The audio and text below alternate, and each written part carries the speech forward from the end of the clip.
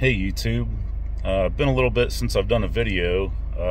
Figured I'd make something. It's here in Ohio, it's freaking freezing out here. But for once I wanted to do a second video on the same car, and it's the GR Corolla that I bought. Yeah, sorry about looking like the Unabomber, guys, but it's this weather sucks. You're sitting here in the Corolla now. Two things with this video. I guess first of all, like, I just discovered YouTube Studio, so now I can actually check easier when people comment. There's been a lot of comments, and it doesn't always notify me, so I wanted to say I'm sorry about that. I'll try to answer everybody now. Definitely not trying to ignore all of you. So I've only got about 1,130 miles on it with the gauges. I set the turbo, the boost gauge on the right, just with the EG pack over here on the left, which is my favorite setup. It's finally staying for some reason. I guess they're kind of finicky, but definitely enjoying the heated seats right now. It's 6 degrees outside. I'm sure some of you have it worse, but some of you have it better. Anyway, yeah, so I wanted to go over a few things, why this car needs a second review. There was a lot to tell, some I missed, and I may not even remember to have it all this time, so let me hop out here. Not a whole lot as far as modifications done. I mean, I just kind of cleaned it up today, but one of my favorite modifications is this mid-spoiler. I'm a big fan. It's the Tom's Racing style spoiler. I dig it. I think it's kind of cool. To me, the back looks kind of plain. I know they make a lot of the larger spoilers for the top there where the third brake light is. I like them, but it's just I'm probably just going to go with the mid spoiler myself. I just got it on eBay for $100. Came painted black. Probably doesn't fit as perfect as the actual Tom's one. This is just like a, you know, like a copy of that, but so far the car has been a ton of fun. I don't put a lot of miles on it because I don't drive far to work. Other modifications, I just did a AEM drop-in air filter. Definitely hear some more turbo noises now, along with some more intake air rushing in. Probably not a huge difference on power, but I do feel a little bit, a decent amount off the line better, and at high RPMs I feel a little bit more. So yeah, that's it. I had to make a second video here. Let's jump in.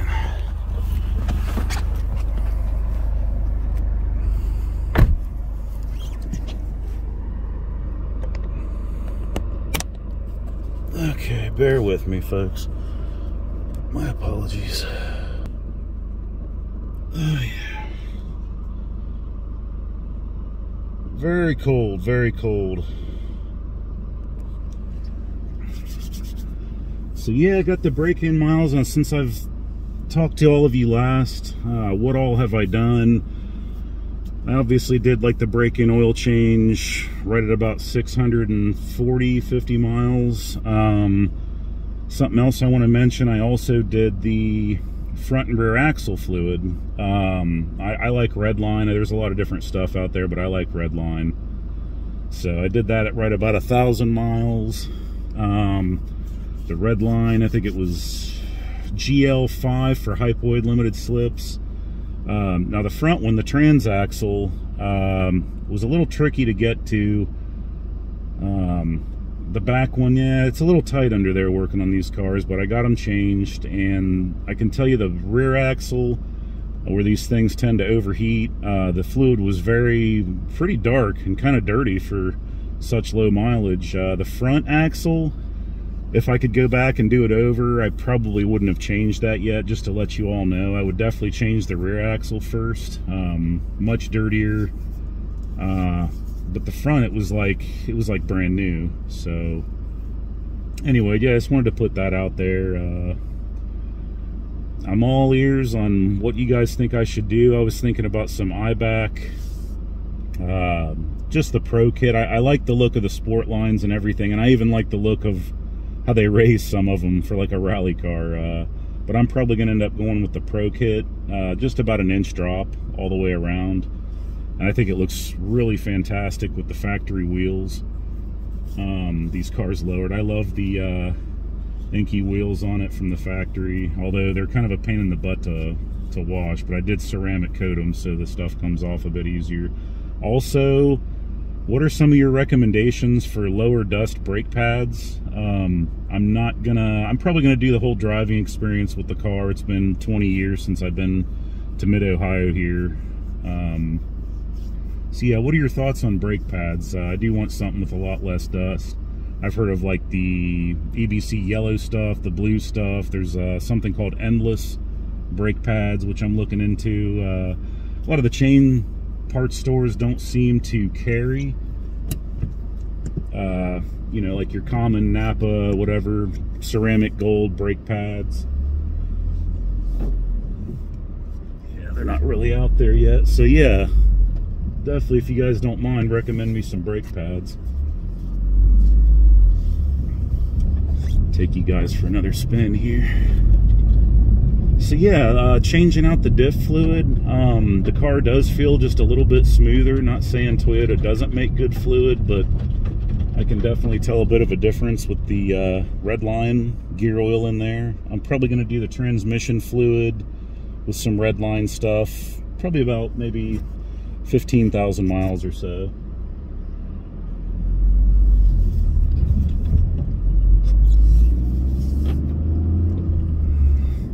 Yeah, the roads are salty here. I don't drive the car in the slush and the salt.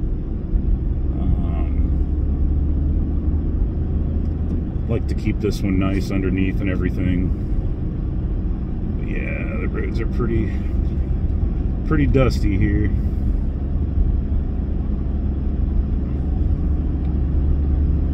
So another thing I noticed, I just drive the car in normal mode, and I noticed at the boost gauge here, it only shows about 23 PSI, in case some of you didn't know. Now in sport mode, it will actually read the full 25 as advertised from the factory. So this is actually my first time driving the car with just that AEM filter. And since the last video, I also did an MST turbo inlet. The car responded to those two modifications together. It really did. It feels good. Just driving the car normally, there's a lot less pedal effort required, say, than before to just drive normally and get up to speed.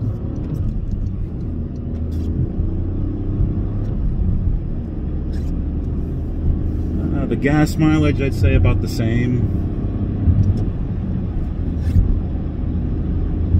Probably can't hear it through the camera, but there's more intake noise. It changed the exhaust tone just a little bit. And it seems to me the longer I've had this, the more the ride has smoothed out. And a lot of people on the Facebook forums I talked to about the IBAC Pro Kit, they say like it handles railroad tracks just a little bit better, smoother, like the jarring type bumps. But then certain areas, like, it makes it a little bit rougher. So it's kind of an even trade there. But the stance and handling will be improved, definitely. So as far as other modifications, I really want to do the downpipe.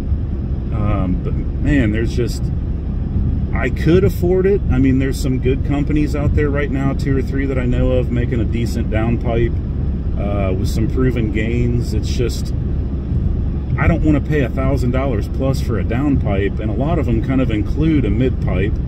So I was just going to do the mid-pipe, but then I just, you know, if you're going to spend the money, it's like a, you know, the downpipe's going to give you more of an increase, like even without a tune. So right now I'm just waiting on a downpipe that, to me, at a reasonable cost, maybe $400 or $500. Not to, you know, not to say that these ones out there are bad. I think they're pretty good quality. It's just I don't want to spend that much. So see, other modifications I'm thinking of.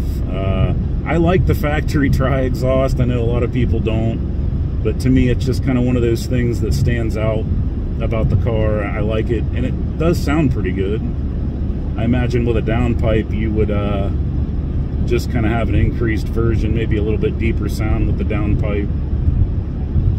So, of course, you know, you get a car, it's just, there's all kind of things you think about you want to do to it.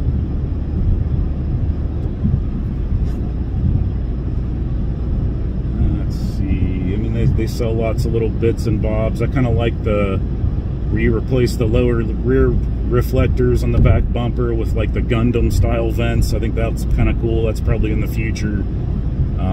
I definitely want a black circuit hood. If anybody's out there, hey, if you want to sell me that, I'd appreciate it. Definitely a want. And I guess the black circuit editions, there aren't that many of, so that could kind of be wishful thinking for me.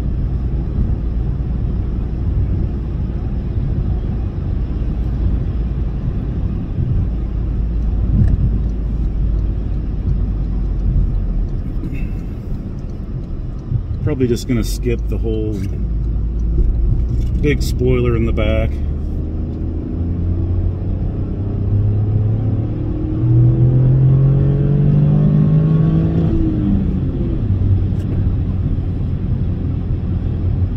Lots of fun. Those Turbo loves this cold weather. Oh, that's another thing I'm definitely going to get pretty soon. Probably be my next modification. The 6th company makes an intercooler, and there is a way to do it without removing the front bumper, thank goodness, because if not, you know, yeah, I'd probably do it, just wait till the weather gets warmer at least. But yeah, there's a way to do that without, you know, you just kind of take off those bottom panels down there and a few bolts on each side, clamps, and watch the install video there. It really doesn't look too bad.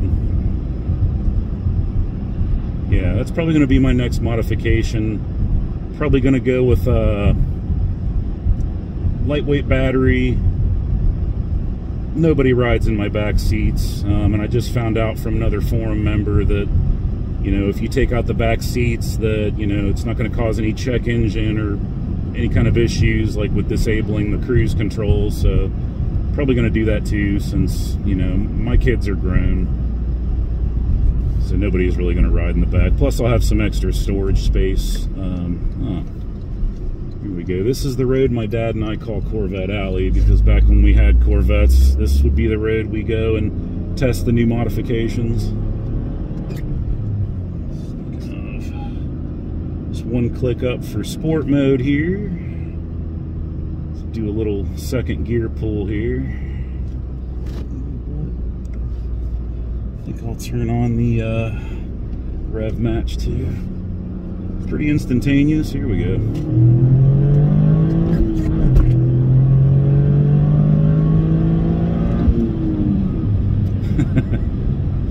It's a fun car. Yeah, the couple little things I've done to it, it did make a notable difference. Nothing crazy. Eventually, past my warranty, I'm probably going to upgrade the valve springs, maybe camshafts, definitely a tune, obviously. But I like having a warranty. It's a newer car. So, I mean, I've heard stories on the blocks for these cars going for $10,000 to $15,000 if you can get one. So, definitely trying to avoid that. Not in my budget anytime soon. So, yeah. Yeah, Dad and I have had a few drag races down this road. Last time we raced, I think my dad had a 95 Z28 Camaro, a couple little bolt-ons, SLP exhaust, K&N filter, and I was driving a 2019 Camaro with that LTG 4-cylinder turbo. Good race.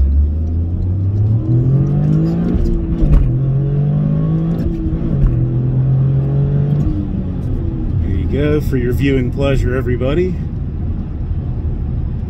These things are kind of, for what they are, they're kind of little monsters out of first gear. I love it. Coming out of that turn there, it almost felt like it wanted to behave like a rear-wheel drive car. It's a blast. It's a blast. A lot of people just don't seem to know what these are. There's a few people at my work, you know, that have said, oh, is that your GR? You know, they said, oh, most people don't even know about those or know what it is. And it's true, they're not common yet. The only one I've ever seen on the road, and I drive for a living, was another black one, literally at the beginning of my journey to Kentucky to get this one. Like, what do you know? And I haven't seen one before or after. So, yeah,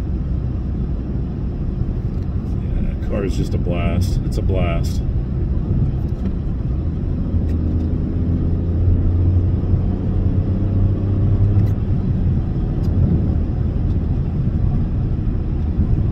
The IMT downshifting works pretty instantaneously.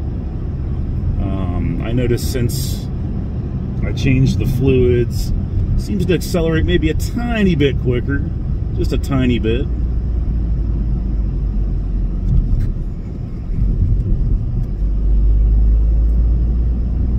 Definitely happy the suspension has since smoothed out a little bit.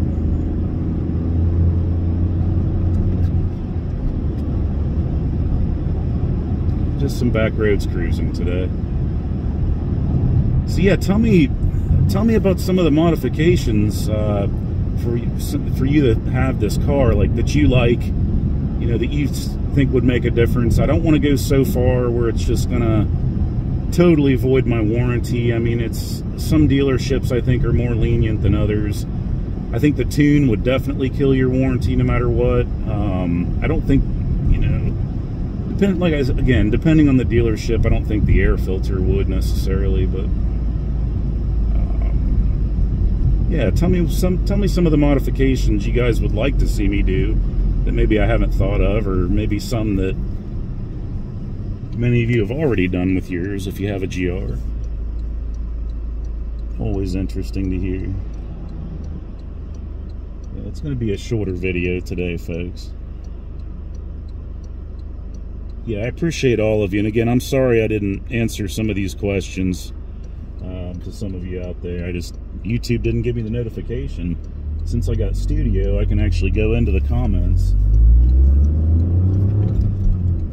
and see all comments at once, or it'll tell me, you know, if I've missed a comment, which is pretty nice. For those of you that got the heated seats and steering wheel package, they work well. Very nice.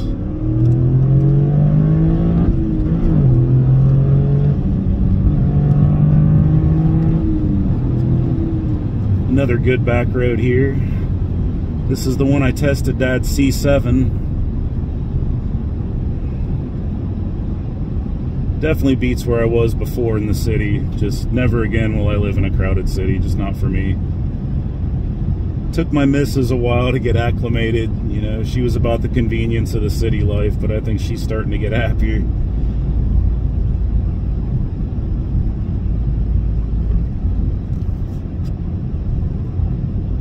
Car just feels so planted for a stock suspension. I mean, it's cold outside, so I mean, I don't have the summer tires right now, but these Michelin's on the core, I mean, they do pretty good. It grabbed. There was no tire noise back at that last corner I got into a little bit. I felt confident. A little bit of body roll, but I mean, it is a stock suspension, and I'm still impressed.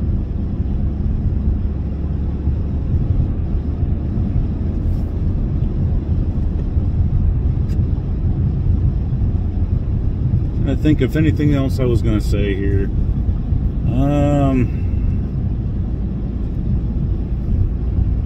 got the transmission fluid. I mean, there's a lot of things I want to do. You get into a car like this and it's just, how could I make this better? How could I make that better?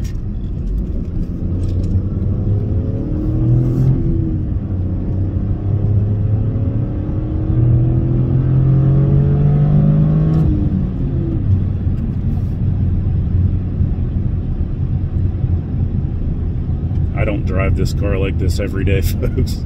It's just for the video. I actually take really good care of it.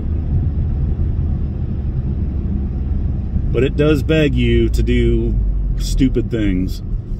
So I think within reason, if you're just not being crazy out here on public roads, you'll be okay. But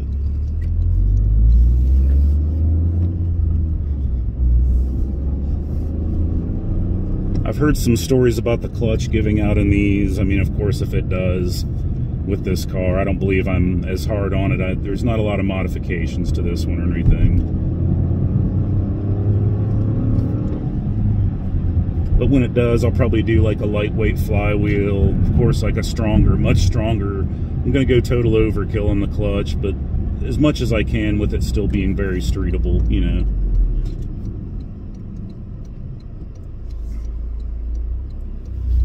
But I think the clutch is all the way broken. I don't notice any clutch smell on hard accelerations or anything anymore like that. So I think that's pretty smoothed out and broken. Grab's really good. I've heard a lot of stories, you know, you go over about, I've heard 350 wheel horsepower is kind of what I hear a lot. You know, you may need to get a better clutch and better valve springs, because I've seen some horrific images on YouTube and online where these things just have a giant hole in both sides of the block because maybe a valve spring let go and this and that happened. Like, yeah, I don't want that. So, yeah, again, thanks to all of you for the comments, and that's really cool. Thanks for the subscribes too, that's awesome. I never thought I'd get to the point of like 600 subscribers. I know that's like nothing, but I think it's pretty cool. Thanks all of you. Yeah, that's about it for today.